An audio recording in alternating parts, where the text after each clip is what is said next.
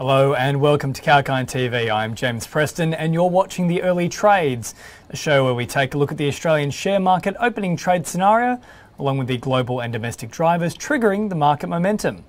We'll take a look at prominent stocks during the early trades, in addition to how oil, gold and metal indices have performed. But let's start with how early morning trades panned out based on cues from the Wall Street action overnight. The Australian share market opened lower on Tuesday morning. The ASX 200 dropped 0.7% ahead of the Reserve Bank of Australia's cash rate decision later in the day. The benchmark equity index is weighed by the overnight sell-off on Wall Street due to renewed US and China trade tensions and inflation concerns. On Monday, the benchmark index rose by 1.3% to 7,278.5 points. A number of ASX-listed companies will be paying dividends to their shareholders on Tuesday. Firms include Atlas Arteria Group, Cleanaway Waste Management, NIB Holdings and also Seek.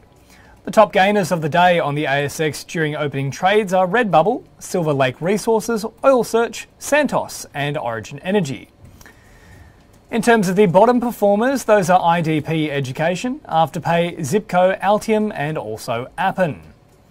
On Wall Street, the Dow Jones dropped by 1%, the S&P 500 fell by 1.3% and the Nasdaq slipped by 2.1%. Let's now take a quick look at the prominent ASX shares during the early trades. The first company on our list today is engineering group Worley Limited, which has been awarded a 2-year extension to provide engineering and construction management support to Woodside's Karratha gas plant in Pluto LNG project. The initial contract was awarded 3 years ago, and the share price of Worley was trading at $9.95 Australian during opening trade. And the next company to take a look at is Evolution Mining. They've agreed to sell their Mount Carlton gold mine to Navare Minerals.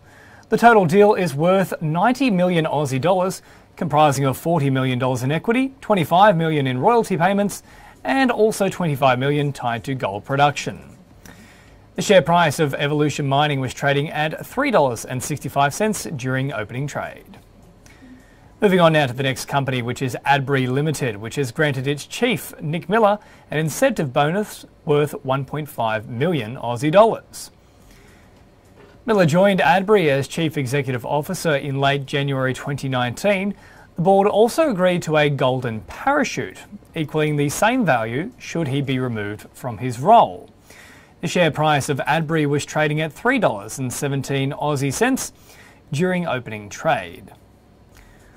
Washington H. Pattinson and Co Milton shareholders have received SOL shares as the merger between the two local investment groups has now been finalised. The merger has created a diversified investment group with access to a range of asset classes. The share price of Washington H. Pattinson was trading at 37 Aussie dollars and 74 cents during opening trade. And the last stock to take a look at today is ADX Energy, which has signed a Memorandum of Understanding with Windcraft Simonsfield AG to supply green electricity and joint development of a green hydrogen production and underground storage project. Both the parties are well positioned to provide safe, reliable, long-term supply of green hydrogen. ADX will manage the marketing and sale of green hydrogen, and the share price of ADX Energy was trading at 0.9 cents during opening trade.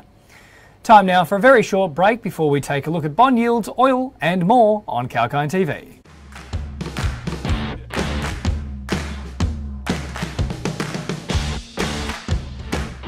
Tune in to stay updated while on the move.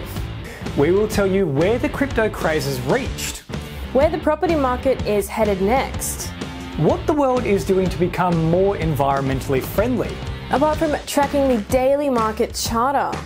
Be on top of the latest news and announcements with Kalkine TV.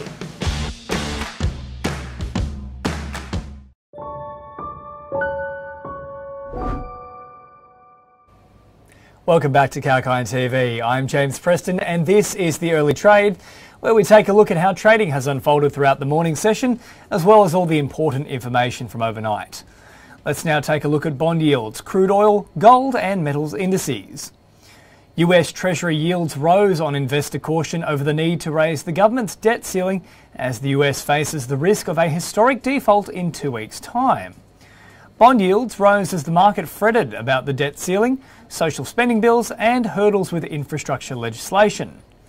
The yield on 10-year US Treasury notes rose 1.5 basis points to 1.4824% after trading above 1.5%. In the currency space, the dollar weakened from last week's one-year highs as investors looked ahead to the release on Friday of September employment data, which could signal when the Federal Reserve begins to taper asset purchases. Also, the dollar index fell by 0.15% to hit 93.805. In the crude oil space, crude oil prices rose after reports that the Organisation of Petroleum Exporting Countries, or OPEC, and its allies would stick to their current output policy instead of boosting supply. Brent crude futures finished up at $81.26 a barrel, while US crude rose to $77.62 a barrel. Energy stocks such as Woodside Petroleum were trading higher during early trading, whereas Santos edged a little higher as well during the early session on Tuesday.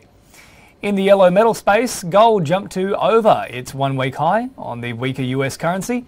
In addition, the risk of off-sentiment in equity markets boosted demand for the safe haven metal. Spot gold was up by 0.3% at $1,764.92 per ounce, and US gold futures added 0.5% to trade at $1,767.06. ASX-listed gold stocks such as Northern Star Resources were seen in the green during early trading. Newcrest Mining was also trading higher during the opening trade on Tuesday. And in late trading on Wall Street, the US Senate prepared to vote on a bill passed in the House of Reps that would extend the US debt limit to December 2022, eliminating one deadlock in Congress that has unsettled investors. Earlier, President Joe Biden said a planned US $3.5 trillion social spending bill that was stalled last week in Congress will now be made smaller, and that will be much lower than his progressive Democrats would have liked, but it should manage to avoid any further impasse. Well, that's all for now on Early Morning Trades. Stay tuned to Kalkine TV as we have many more shows lined up for you, sharing our latest updates across the economy, markets and diverse themes and sectors. I'm James Preston, signing off for now.